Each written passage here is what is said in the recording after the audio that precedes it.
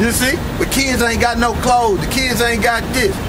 And the scriptures say be content. Give me that in Hebrews. Hebrews 13 and right at 2, somewhere in there. I believe it's like 5. Hebrews 13 and 5. Right.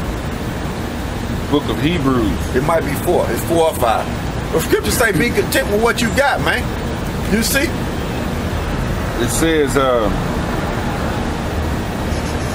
might be 13 and 5, 13 and 4. So let your conversation, marriage, honorable, defile, let your conversation.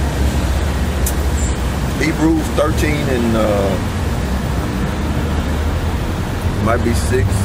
It's up in there somewhere.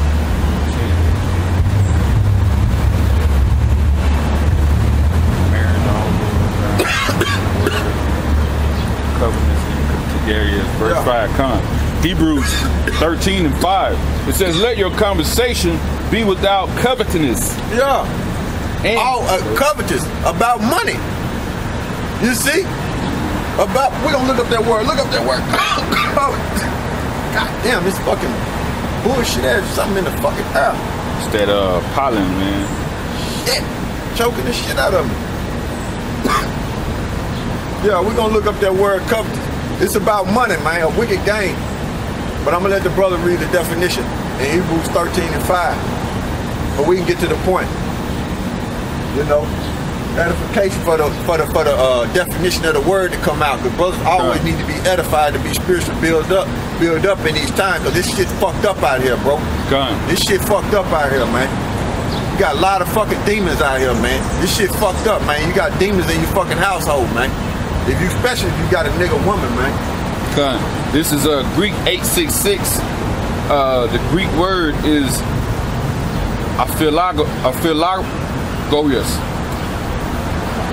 Afflictions, meaning not loving money. That's it. How plain is that? And that's what the nigga woman embrace, money. Yeah. You see? It's all about money word. It's all about finances word. It's all about what she can get new, man. What the kids can get new. You see?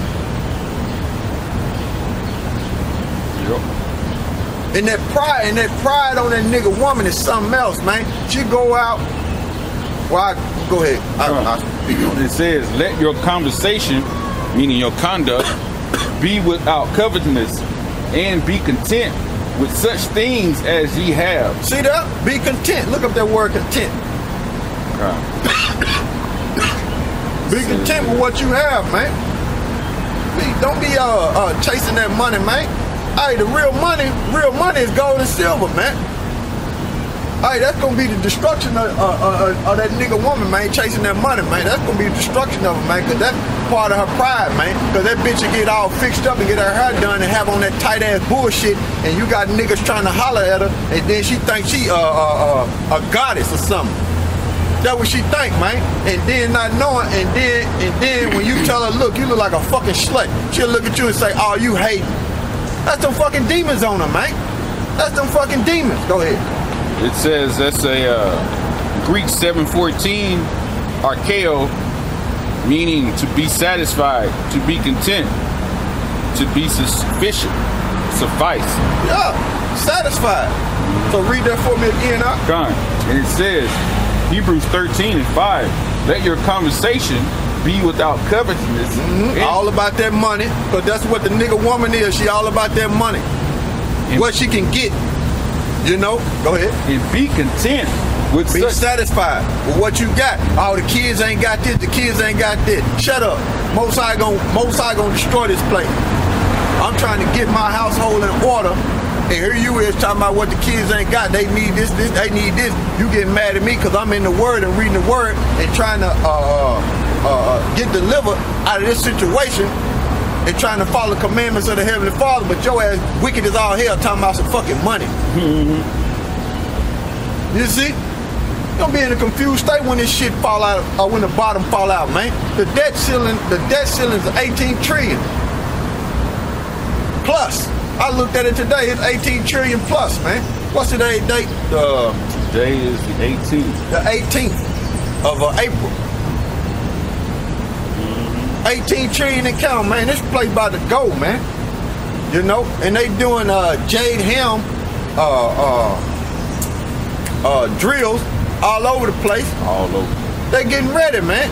They getting ready, man. So when martial law come, man, the nigga woman gonna be in a confused state when Yahweh Shemiyah was shot is helping the men out of the Negro, Latinos, and Native Americans, the elect out of them, to help them through that martial law and keeping them calm, you know? Because they know what time it is and cling to the Most High and then fall out and then lose faith because of the nigga woman. I'm gonna go back to Hebrews, but I'm gonna grab this precept to back up Hebrews also. This is 1 Timothy. This is 6:6, and it says, "But godliness with contentment is a great gain. For we brought nothing into this world, and it is certain we can carry nothing out." And so they would the nigga woman would be talking to you like she gonna take everything with her, man. You know, like this place gonna last forever, man. That's how she talk to you. You know, it's all about man, these nigga women, man, they fucking out of their mind, man. Just cause a person tell them they look good, they fucking head go above the clouds, man. And they look like fucking sluts with all that piles of makeup looking like bozo. And drying their fucking skin out, and then that shit that they got on their face, painting their face like that shit probably got pork in it. So you got abominations all on your face and can't figure out why you got spots on that shit with all that fucking glued artificial hair in your head. Go ahead. Verse 7, it says, "For we brought nothing into this world, and it is certain we can carry nothing out." Yeah, in this Esau world, this so-called white man world, which is falling now, but our world, we're gonna get things that we can't even imagine. You know? Things we can't even utter. So if he giving the so-called white man all this, what you think he gonna get to the Israelites who he love, according to the Bible? God. Super succeed this bullshit.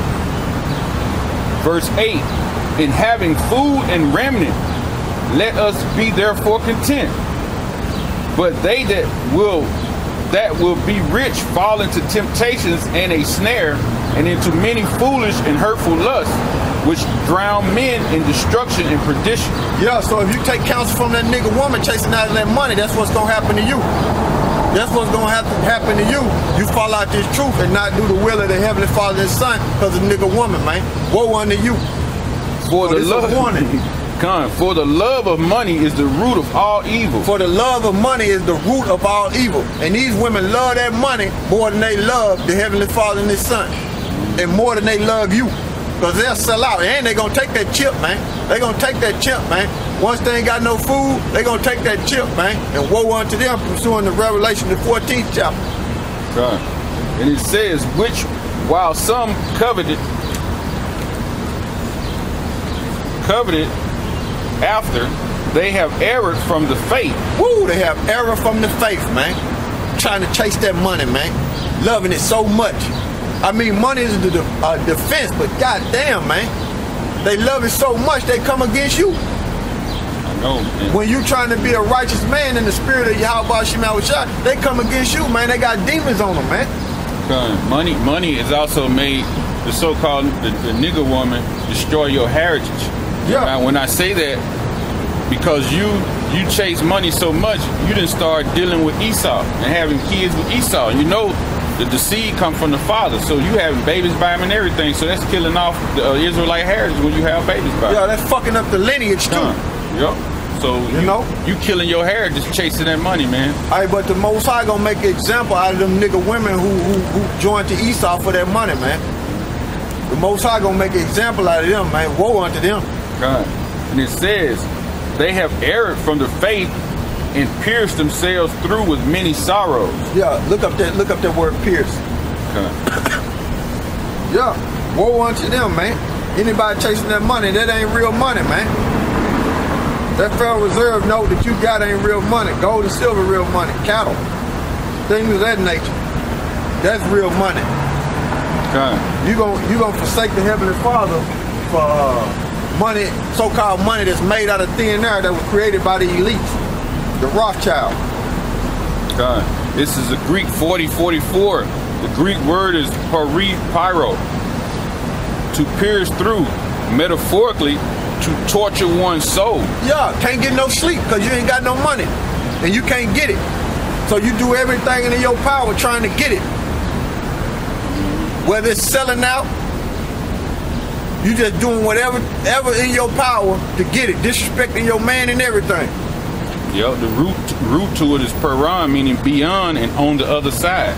Yeah, you didn't basically forsake the Heavenly Father, the order of the Heavenly Father, being up under the Israelite man and fearing that Israelite man according to the commandments. Okay?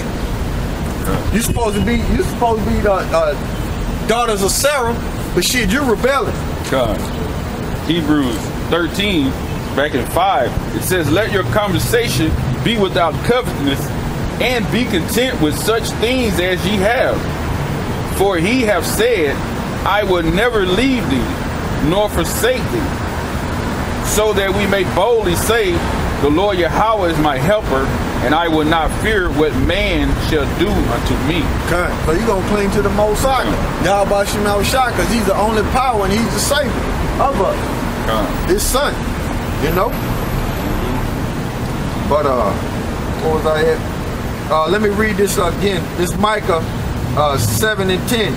Then shall that is my enemy shall see it, and shame shall cover her which said unto me, where is the Lord thy God? My eyes shall behold her, and now shall she be trodden down as mire of the streets.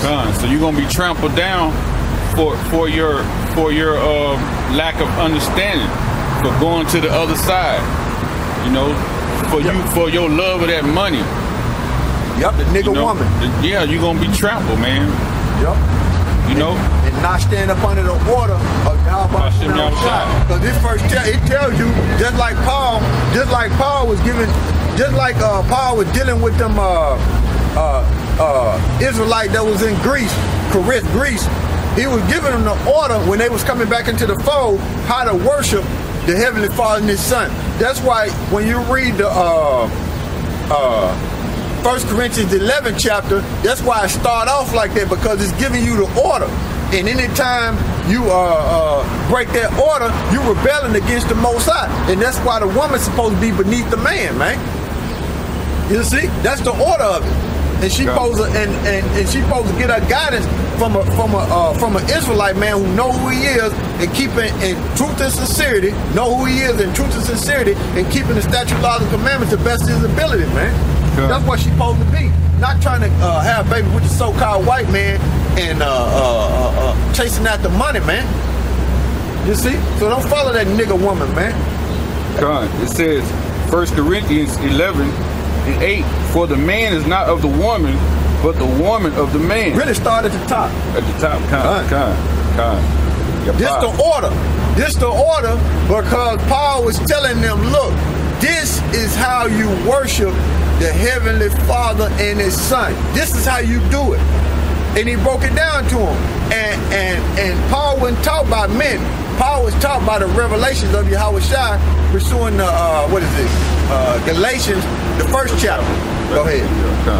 This is 1 Corinthians 11 and 1. And you had Israelites scattered through all over, man. That's why you got the different letters. And like in Corinth, Greece, like Ephesians and Rome, you had Israelites scattered everywhere, pursuing the James, the first chapter. Okay? Come. 1 Corinthians 11 and 1. Be ye followers of me, even as I am of Yahweh Shai. And that's plain. Go ahead. It says, now I praise you, brethren, which are Israelites.